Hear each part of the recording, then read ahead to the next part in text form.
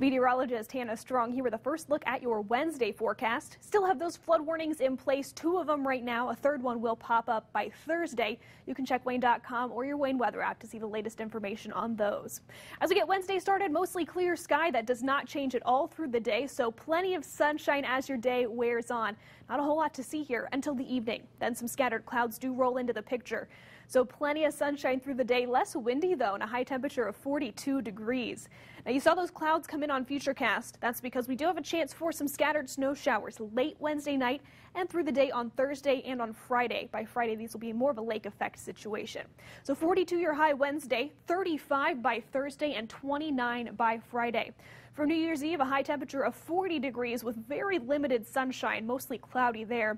25 will be the low temperature, so we're looking at a temperature in the upper 20s for the Fort Wayne ball drop that night. By Sunday, the first day of the new year, 35 degrees your high temperature with, again, more clouds than sunshine.